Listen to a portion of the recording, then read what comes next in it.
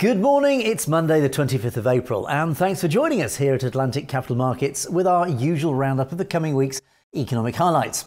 So as always, we'll start with a quick summary of the key macro data points coming up this week in the world's markets, and we'll then take a look in more detail at some of the biggest stories straight afterwards. So let's get straight to it.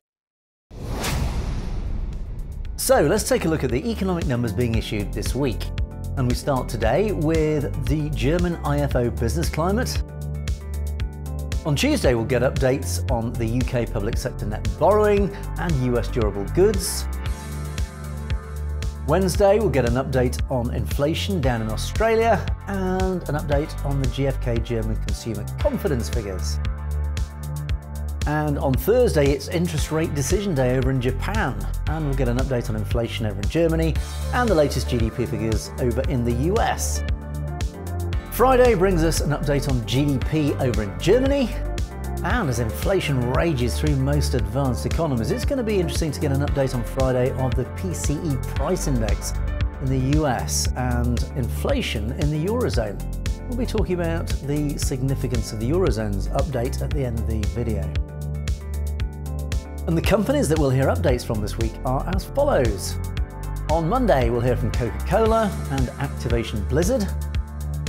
On Tuesday, it's HSBC's turn to release their Q1s, which we'll discuss straight after this. We'll also take a closer look at Microsoft, who will be releasing their Q3s as well on Tuesday. Also on Tuesday, AB Foods, Alphabet and Visa. It's Lloyd's turn on Wednesday to announce their Q1s, which we'll discuss in more detail shortly. We'll also hear from GlaxoSmithKline, Meta, Ford, Boeing and Spotify. And the bank's Q1 releases continue on Thursday with Barclays. And again, we'll look at these straight after this. And Thursday continues with Sainsbury's, Whitbread, Amazon, Twitter and Intel.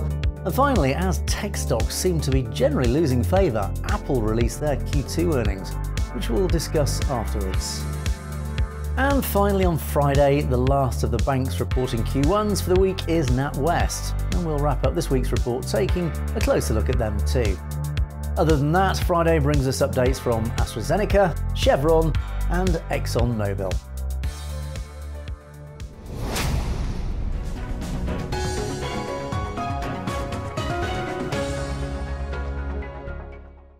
Well, this week is set to be a big week, both on the macro data front and as earnings come through at a great pace. Inflation and GDP data from both the Eurozone and the US are expected. Furthermore, earnings season ramps up a gear this week with big tech and UK banks due to report. French presidential elections were held over the weekend, and the latest developments in Ukraine will also, of course, remain in focus. So let's take a look at all those stories highlighted earlier in detail. HSBC is due to report Q1 earnings on Tuesday, as the share price has outperformed its peers significantly across the year so far. Expectations are for HSBC to report a 4% decline in adjusted revenue to $12.7 billion, compared to the same period the year before. Meanwhile, profit after tax is expected to fall to $2.9 billion from $4.6 billion the year before, when the bank enjoyed impressive earnings growth due to the release of bad loan provisions set aside during the virus. Attention will be on rising costs that are affecting the industry as a whole and how HSBC is dealing with them. Higher interest rates could help offset at least some of the hit from surging inflation. Microsoft is set to release Q3 results after the market closes on Tuesday as well. The results come as the share price has been in a downtrend since the start of the year, although it does appear to have found a floor at $280 per share.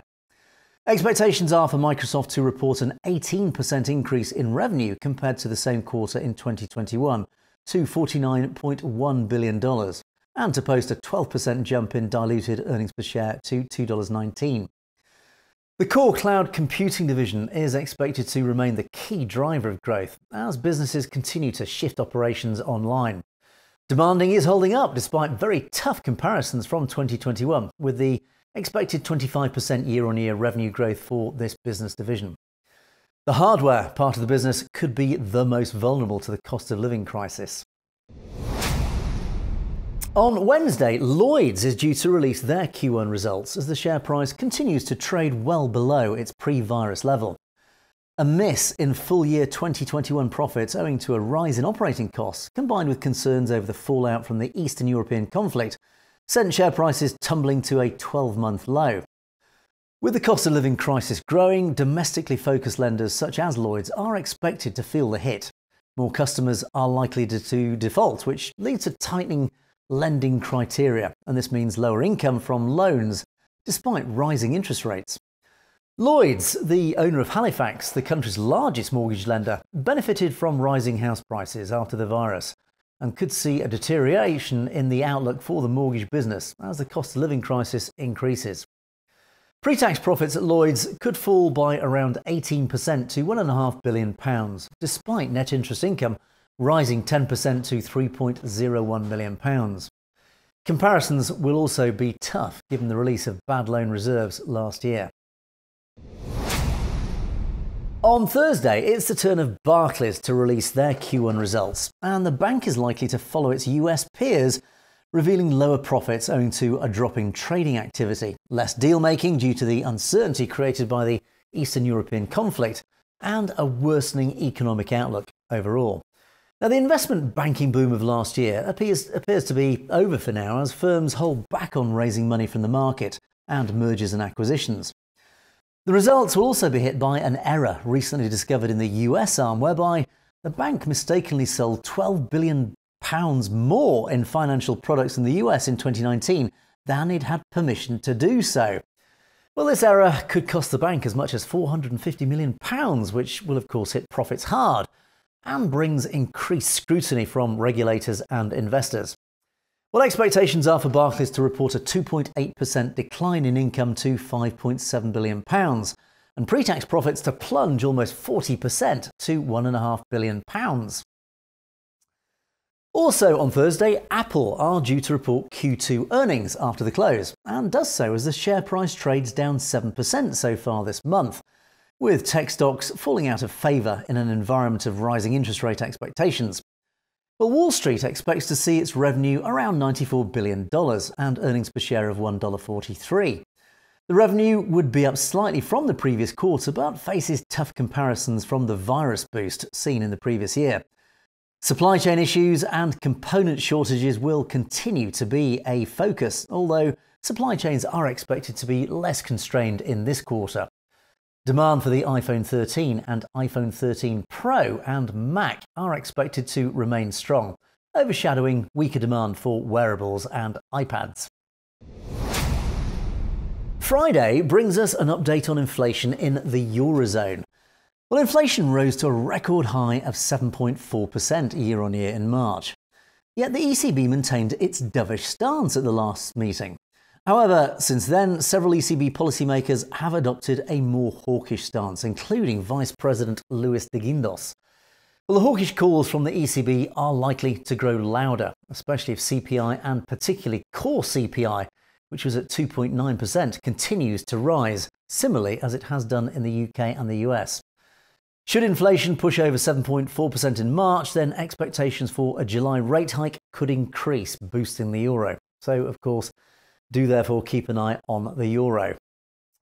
And to wrap up the week's banking announcements, NatWest is due to report their Q1 earnings on Friday. Well, like its peers, the NatWest share price tumbled to a one-year low in March on fears over the fallout of the Eastern European conflict before rebounding modestly. However, the rising cost of living and concerns over the UK tipping into a recession, in addition to an expected cooling of the housing market, means that the outlook for the bank over the rest of the year is darkening, even as interest rates rise. Total income is expected to rise 2.9% year-on-year to £2.7 billion. The investor returns plan will, of course, be in focus, and investors will also be keen to see whether the bank believes it can still cut costs by 3% this year. So those were the big stories in detail. Let's wrap up with a look at the dividends due this week. In the FTSE 100, we'll hear from RELX, Reckitt Benckiser, St James Place, Rightmove and London Stock Exchange and Fresnillo. And in the FTSE 250, Drax, Morgan Sindall, Derwent London, Tyman, Coates Group and 4Imprint Group. So there you have it, a big banking week. And as always, thanks for watching. Don't forget to click on that subscribe button to make sure you don't miss out on any of our regular videos. Also, as a reminder that if you haven't done so already, please do download our app. Why not give it a try and make sure you receive all the latest up-to-date financial news and of course our award-winning trading signals. So until next time, from all of us here at Atlantic Capital Markets, have yourself a great week.